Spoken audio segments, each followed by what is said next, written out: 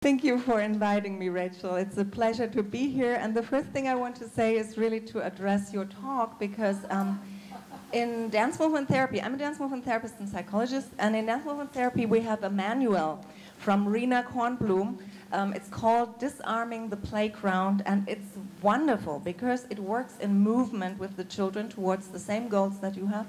And they just start by really, what is my space, what is your space, what is my kinesphere, and in order to not, be intrusive.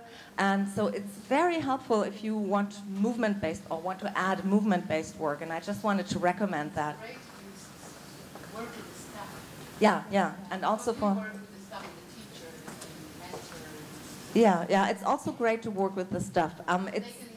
They can implement it, and it's Rena Kornblum, and it's on the web, and you can order it. It's a manual. It's wonderful. It's for all ages. Yeah. So, okay. And the second thing I wanted to do is also a pre-thing to my actual presentation, because yesterday I realized that I should maybe talk a little bit about what dance movement therapy is actually doing in terms of trauma treatment. And I have not been working with children, but I have been working with women who were victims to trauma and to very early assault, mostly of sexual nature, and who were in the clinic and who were in outpatient center and had been treated for dissociative identity disorder, formerly called multiple personality disorder. And that's what I want to do before I actually go into the method of the KMP. And that's why I brought her. Because in these groups, well, actually, let me tell you just one more piece of information, and that's relating to what Bob was talking about yesterday. In the psychiatric hospitals, we mostly find women who have suffered trauma, because women, and he made this example yesterday, women tend to internalize the aggression, and they tend to turn the aggression towards themselves, and they tend to self-harm, and that's why most of them end up in the psychiatric hospitals. Whereas men who have suffered trauma and abuse, they often turn the aggression outward, and they become perpetrators themselves, and then they more often end up in the prisons than in the psychiatric hospitals, and it's much more difficult for them to get actual treatment for example, dissociative identity disorder than for the women. So this is an important piece of information, I think, and that's why in this group that I hopefully going to show you a little piece of, there are mostly women in the group. So what we are trying to teach the women in dance movement therapy is to really not internalize their aggression, but to externalize their aggression. And we have used this little puppet to really symbolize that. And she's the boxing nun, so she's a good girl, but she is externalizing her aggression, and she can do it. She can use real strength to fight. Oh, that one didn't work anyway. So that's a principle, and it's not only a symbolic principle, because there are these body feedback effects that when you really do it, you imagine the perpetrator, you address him, you really use strength, then there's body feedback that's coming back to you, and it really changes something on the level of emotions and on the level of cognitions also. So it's not only a symbolic thing. I thought I'd just show you a very little piece of a session of dance movement therapy which we did with these women. This was actually a while ago, and it also was in the United States. It was a core therapy for them in that hospital, and that was because the program director of that dissociative identity unit, he was actually married to a dance therapist. And that's how it came that dance movement therapy was a really core discipline in that treatment. But it really helped these women greatly, because they had a means of expressing themselves on the nonverbal level and of integrating the parts and pieces of themselves, which is the goal in dissociative identity disorder treatment, from a body level. And because every trauma is also happening on the body level, it's also really important to treat it from the body level, from the sensory level, and not only from the talking. And that's what we're trying to achieve. So I want to show you just this little piece of an example of how we can work in dance movement therapy.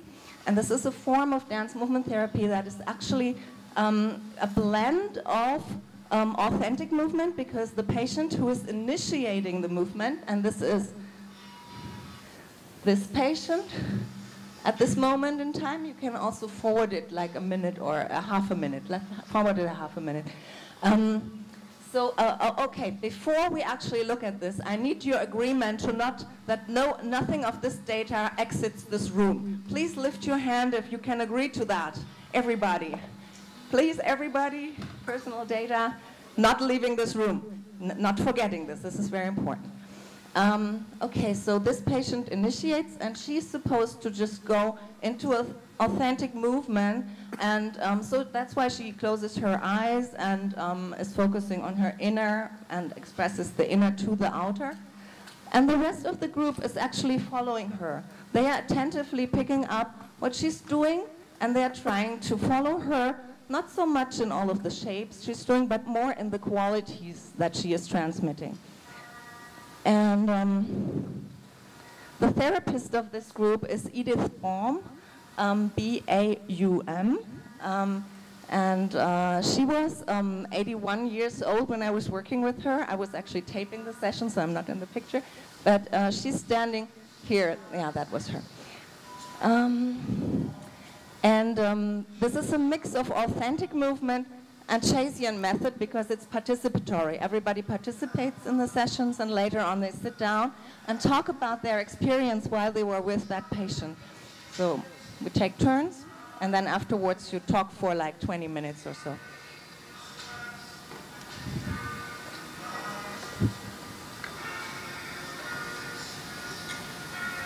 This is a patient, and that's interesting.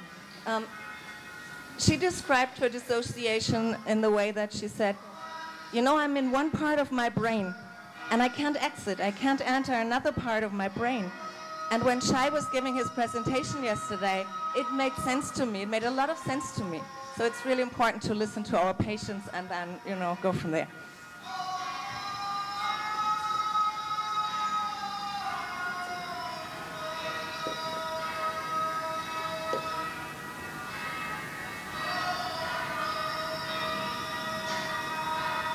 This is also a patient with a strong resting tremor, but when she started to move, you couldn't see her tremor anymore. It's similar to what happens to the Parkinson patients we work with, that they, in movement, they get into a flow where they don't have these symptoms.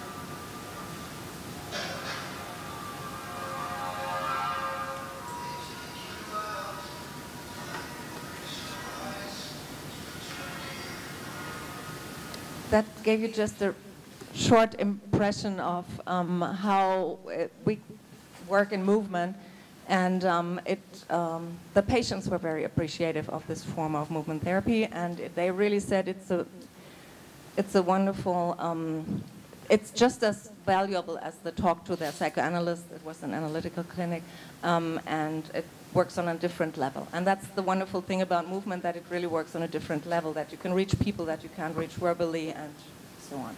Well. I didn't hear. What was the purpose of the other people following? Yeah, the purpose of the other people. So see, I just have to say 2 more sentences. So the people, the patients often brought their own music with them. So they were already sometimes doing this at home in order to know, okay, how far do I want to go this time in the therapy with my movement and what I want to express. So many of them were really prepared. They brought their music. Others didn't. They selected music there. They said, okay, today I want upbeat music. Today I want another music, you know. And then the purpose of the other people following is that they really step into the shoes of that one patient for a moment. And the amount of empathy that creates is incredible. So if you sit down later on, and this patient, for example, she said, oh yes, I know, and it was all this, she felt a lot of helplessness, depression, and she didn't remember that there were resourceful movements. You've seen that movement when she had her hands on her back and then she broke free, and she couldn't remember that. And then the other patient said, but there was this movement when you broke free. And so she remembered, and so she could see her resources, and they could support each other in this really beautiful way afterwards when they were talking about it. So this is to increase empathy and understanding, and to increase the support of the group and of the therapy.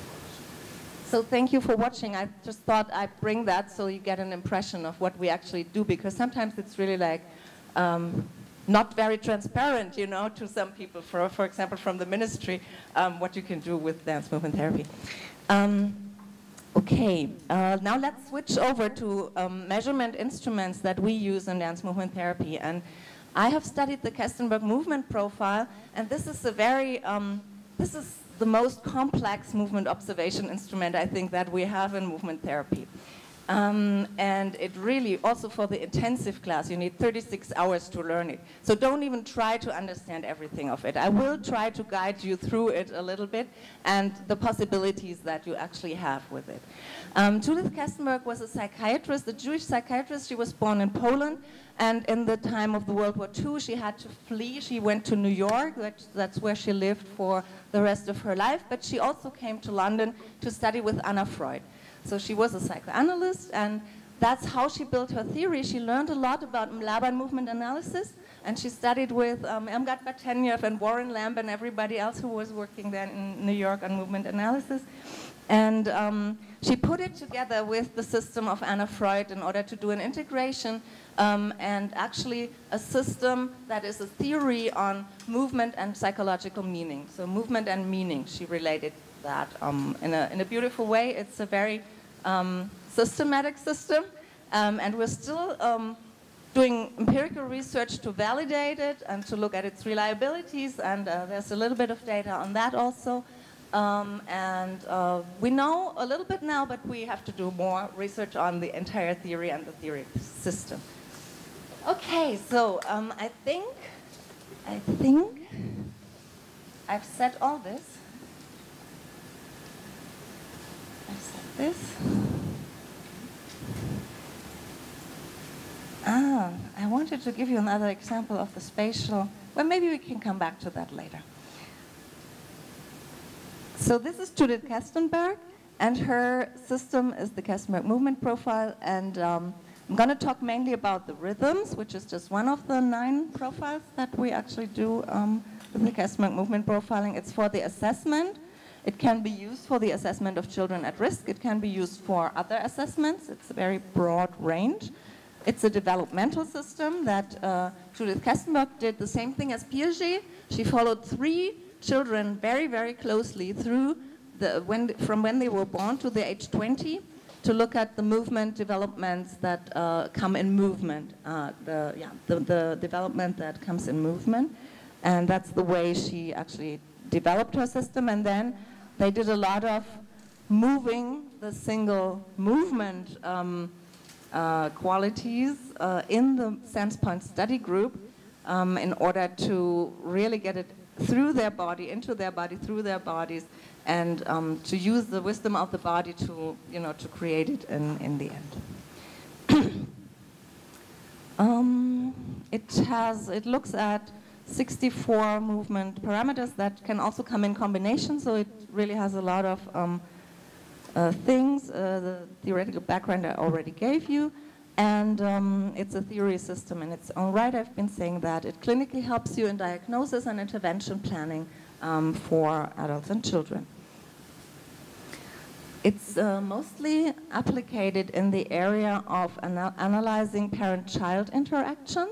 that's how Judith Kestenberg used it for her lifelong. She founded the Center for Parents and Children in order to look at the interaction on the nonverbal level with the children while they were still nonverbal and how the parents react to them.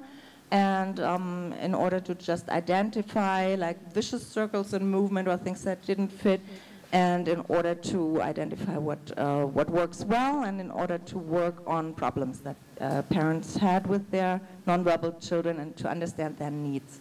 And actually that's also one of the main purpose, to understand the needs of the children while they're still nonverbal, because they express themselves in movement very well. They're very eloquent in movement. And most parents understand that intuitively, and that's fine. But sometimes there are problems, and then you can really look at it in a systematic way. And so it's really also very helpful for the very small children that are at risk, and understanding their utterances that are not verbal but in movement. She has a system that looks at movement qualities and movement shape. And I'm actually going to go to the next. Yeah. So this is the profile as it comes out once you have finished a profile for one person. It looks at movement rhythms, which is one very basic dimension. The first movement rhythm that we have in life is the sucking rhythm. It's also a reflex. When we are born, we are already doing sucking, and sucking is a rhythmic movement. It has a rhythm to it. So I will talk about other rhythms later. And then the movement attributes, which are the changes between how do I go from one rhythm to another? Do I go gradually, or do I go in an abrupt way?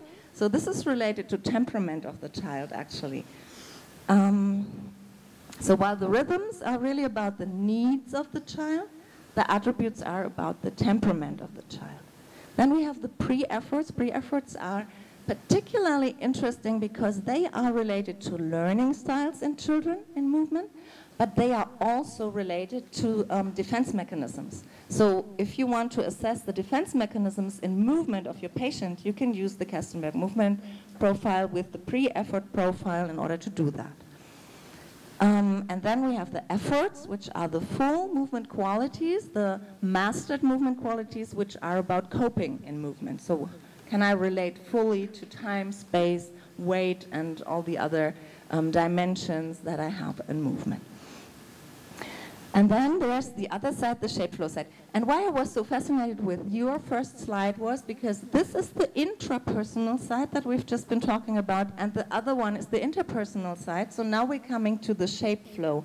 And this just corresponded in movement so nicely to what you were saying for the verbal part. Okay, so then we have the shape flow, and the shape flow is really about growing and shrinking. And it starts from breathing, because when you breathe in, you grow, and when you breathe out, you shrink, right? So shape flow are the very small movements that we do. If you enter a room and there's a good atmosphere, then you grow a little bit, and that's the shape flow. You just grow a little bit. If you exit the room and there's sun outside and it's nice and warm and not so hot as today, then you grow a little bit. And if there's cold weather and a storm coming and a wind, you shrink a little bit, right? So this is shape flow. This is our reactions that we do. And children do have them already, and so we can actually look at them and see how they feel in their general environment, even the small baby in the cradle, and towards one stimulus, and that's the unipolar shape flow. So do they grow towards when the mother comes down to them, or do they shrink away? And the parents actually use that as cues to know when the child is overstimulated or understimulated. And usually that works fine. That just works on an intuitive basis. If the child shrinks away from you, okay, you let them go a little bit. You let them recover, and then you start over again with your interaction or communication. So it's very basic. Kestenberg was a genius, really. I mean, really. This is such a wonderful instrument. Everybody should really learn about it. So bipolar shape flow and unipolar shape flow. And then we have shaping in directions, where you go out and you build bridges to other people, for example, by, saying hello or reaching out. But you can also be defensive. You can say stop. It's very important in the bullying debate. And then there's the three-dimensional relating, shaping in planes, like embracing somebody or whatever. It's three-dimensional relating. And these are all interrelated, so you can see whether there is a correspondence from the tension flow side and the shape flow side, whether the person actually intrapersonally has the possibilities to express what they sense internally in the according shape. So if there are affinities or if there are clashes in that already inner personal for one person. But then also if you go to two profiles, so you make a profile of the mom and a profile of the child, you can see very tediously, because there are 6 categories in each profile, where these profiles correspond, where there are affinities, where there is attunement also in their interaction, and where there are clashes. So this is very useful on the intrapersonal as well as on the interpersonal level. Oh, and from up to down, it goes to the more conscious. So the rhythms and the shape flow, they are completely on the unconscious level usually. I mean, you can, if you think about what rhythm am I using, and you're sitting in your chair and you're using this is a biting rhythm in the food, you can put it to the conscious level, but usually it's really unconscious. We're doing this, we're doing curling of the hair, for example, in oral rhythm, and that's a self-soothing, actually. An oral rhythm is always for self-soothing. In trauma groups, you often can observe that people are doing the oral rhythm when somebody is telling something disturbing in the group, some kind of trauma or assault, then other people start rocking in this way with their upper body. So you can even see it in almost full body, an oral rhythm that people use in order to self-soothe, in order to calm themselves down. Okay, so this is from the unconscious to the conscious movements. So the efforts, that's what we see in the dancer on the stage. This is the, I know what I'm doing then, right? And the same thing is valid for the other side, that this is from up to down, from the unconscious to the conscious movement. And on this side, we have the movement qualities, tension flow, smooth versus sharp reversals, indulgent versus fighting qualities. Actually, this is interesting because the PAMA group, the mirror neuron researchers in PAMA, they have connected, Rizzolatti had connected to Stern when he was still alive in the late stage, and now Rizzolatti is actually doing a research on fighting qualities versus indulgent qualities and comparing their effects and interaction on a neural level. So this will be a really interesting result for us in movement therapy because they're doing it from the neuroscience side now. Okay, and then there's movement shape and the shape flow, and I've said that's growing versus shrinking, basically. So all reactions that are connected to well-being, to our well-being. And there's always the first development in the first year, development in the second year, and development in the third year in these 3 planes. And we get 6 measures. So the first year, that's the horizontal movement plane. Second year, vertical movement plane. Third year, sagittal movement plane. And so you get 6 measures for these planes. And these are actually then plots that you just do a profile on in the end. So that's how it technically works. This is the rhythms curve of a 2.5-month-old baby. What we do when we do rhythms writing is we just draw a timeline, or we draw several timelines, and then you observe the baby. This is about 6 minutes observation. And what you do is you use your kinesthetic empathy. You look at the baby, and every time the baby increases its tension, you write down, and every time the baby decreases the tension, you write up.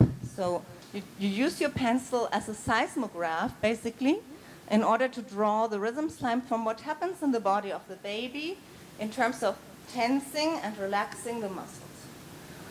And that technique is something that I think that is very valuable because it does not only give you categorical data, it really gives you continuous data. And with continuous data in statistical analysis, for example, we can do a lot more than just with categorical data because we have any point in time. 3-4 minutes? Okay, I will try. Okay, let me jump over a couple of things because, of course, this is Daniel Stern who republished this system in his book of 2012 with the vitality effects. He actually described what Kestenberg was doing. And he was aware of the work of Kestenberg. He was reading it. But in this place, he doesn't refer to her. That's why I'm a little bit angry with him.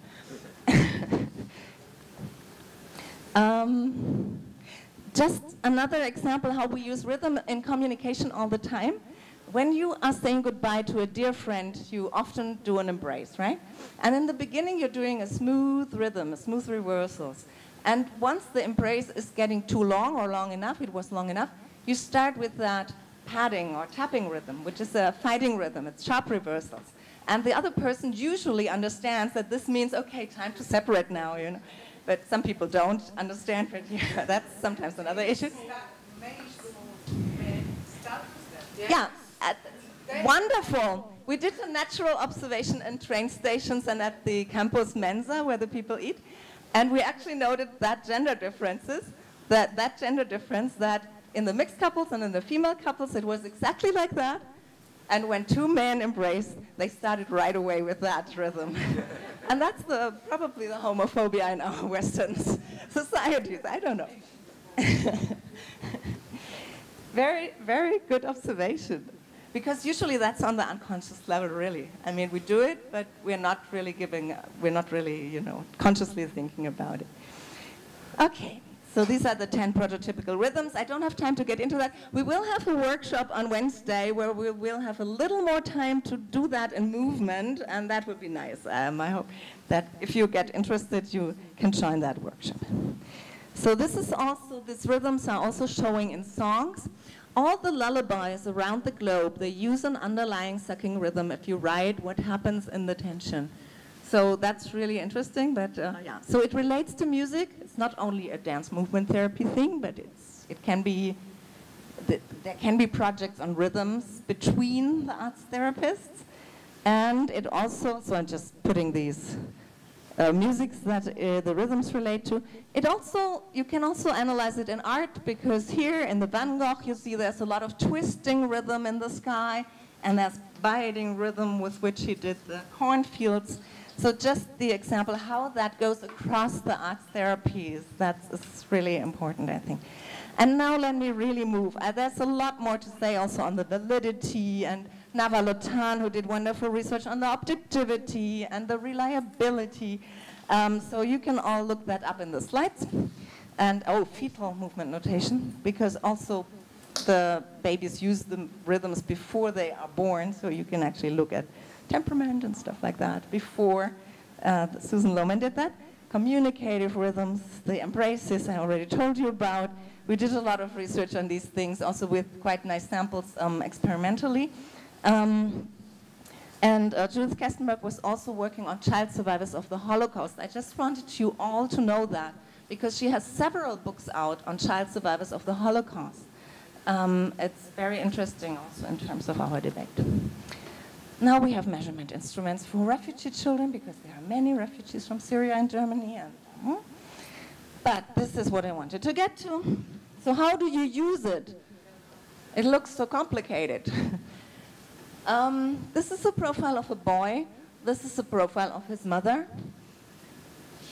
In the boy, he is 4¾ years old. So he is actually working on that level here in our genital rhythms, which is swaying. And you can see that in his profile, he has a lot of swaying. Actually, the swaying rhythm is to take care of other people, basically.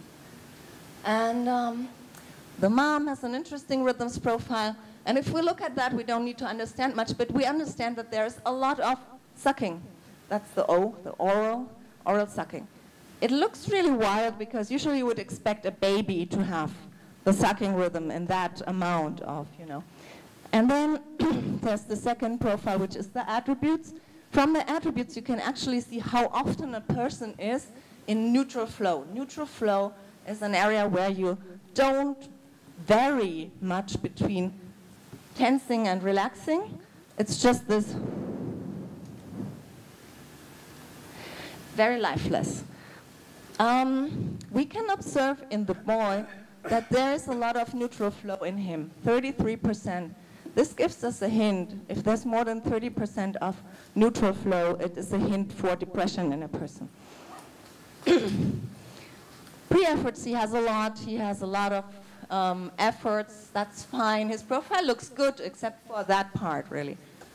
The mom, she has almost no efforts.